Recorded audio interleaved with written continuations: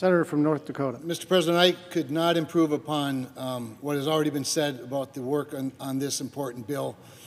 Senator Capito has articulated much more eloquently than I all of the priorities that are important in the bill. I'm just going to add my thanks to Chairman Carper and to Ranking Member Capito, and of course to Subcommittee Chairman Cardin as well. It's been a great team effort, as is, I think, illustrated in the final product and the overwhelming vote. So let's keep the team together, and let's just pass a really big, important word of bill, and emphasize again, we did this through regular order, colleagues.